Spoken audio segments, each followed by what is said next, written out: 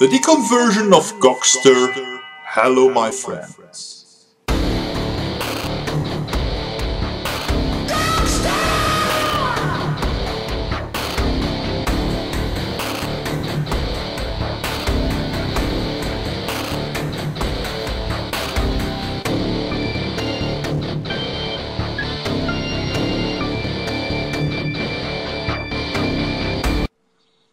1964, a little town known as the biggest railway city in the Grand Duchy of Luxembourg, namely Battenberg.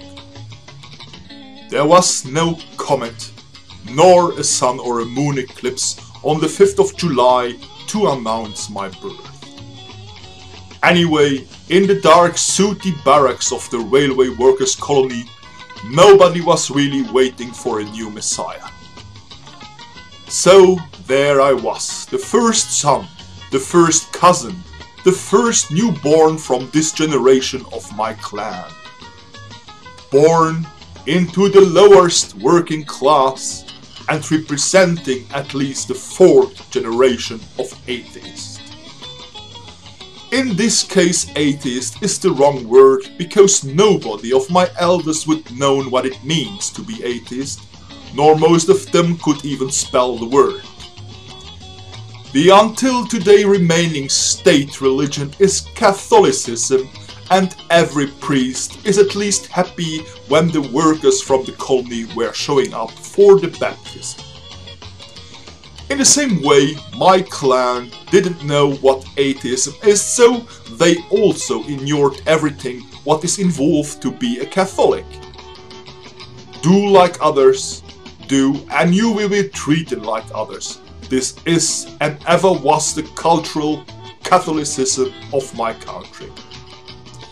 Yes, I was baptized, and so was also my 18-month younger brother.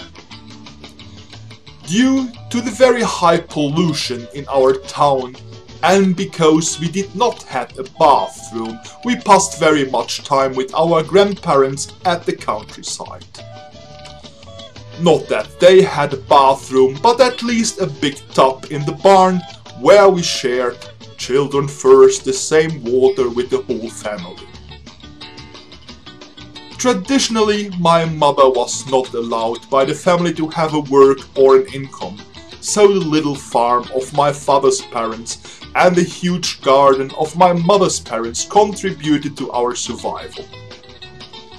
Nobody of us children were aware of our poverty because we had food, and I hold this in my memory as a very happy time. It happened maybe 2 or 3 times a year that one of the other of my grandmothers went to church, because in a cultural Catholic country it is usual custom to bury our dead with the help of a priest. Sometimes I was allowed, or maybe by lack of a babysitter, to accompany her to church.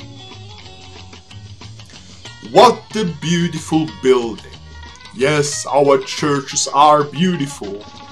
A building from 1840 with art windows, carved altar, and many impressive figurines all around. In the village of my other grandmother, an even older and more beautiful church. We did not have a lot of distraction, and I'm still speaking about my prescholar time.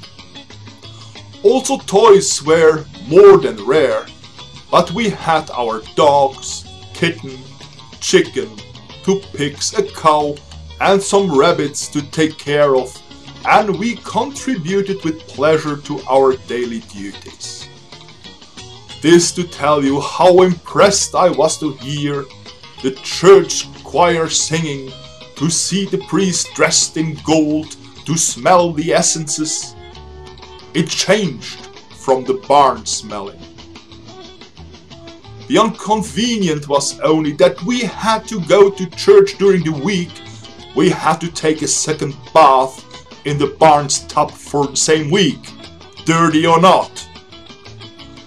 During the yearly church fair, My uncle, as a member of the local volunteer fire brigade, was in his ceremonial uniform, plenty of medals, which have in common with hemorrhoids that every asshole can have them, to carry the canopy over the monstrance carrying priest. This was his only yearly contribution to the religious national culture. So passed 6 beautiful years with a happy child and absolute not harming cultural membership to the Catholic Church. Will this remain so? To know more, please stay tuned for the next chapter of my deconversion story. Goodbye for today.